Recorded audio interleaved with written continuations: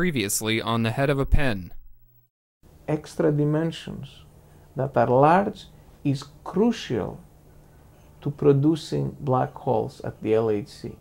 Any tiny black hole like that would decay very rapidly.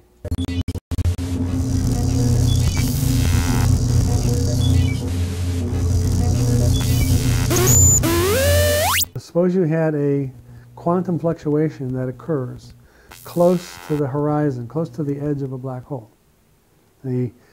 So that space itself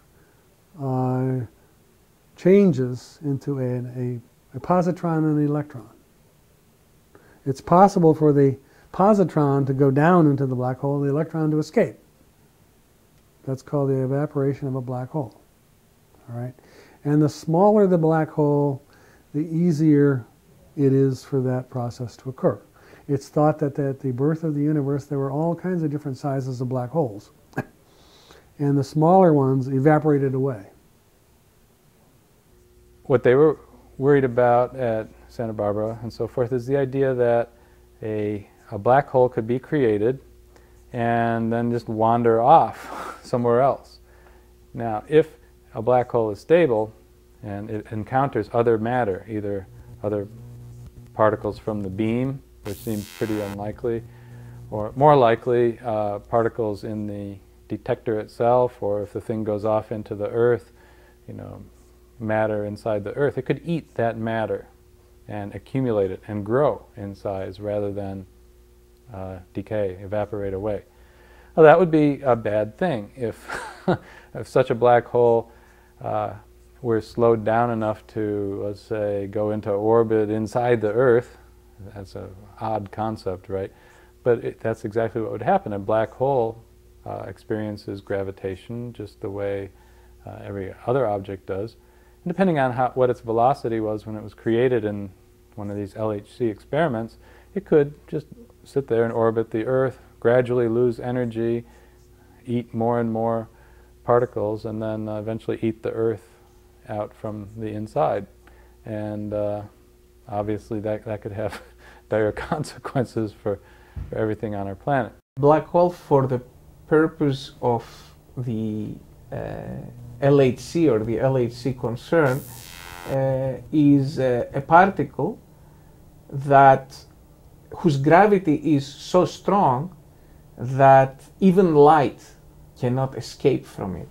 And therefore it looks black because light cannot be emitted from it and come to our eyes. So now, this was the classical picture of a black hole until Hawking came around in 1974, and he pointed out that a black hole actually can, because of quantum mechanics, emit some light through the process that's called Hawking evaporation.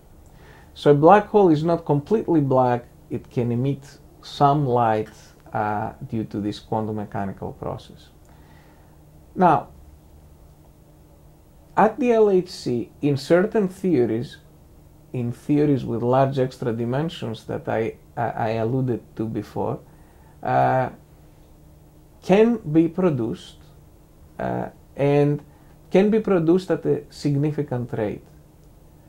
And this is not an exotic physics. It's based on pretty good general relativity. Now, if you make a black hole that's really just one constituent of a proton and another constituent of a proton, that's an incredibly tiny black hole, all right? And its evaporation rate is going to be phenomenal. The classic theory of Hawking predicts that even though they are produced, they live for such a short amount of time that they instantly evaporate before they have any time to do anything significant. In fact, they don't even have time to move from one atom to the next. That's how they decay far more rapidly, far too rapidly to really be able to move any significant distance. So, according to the standard theory that most people agree with, a black hole lives for such a small amount of time that it can't do anything. Now, so the that's the very first grounds on which I have no concerns about LHC.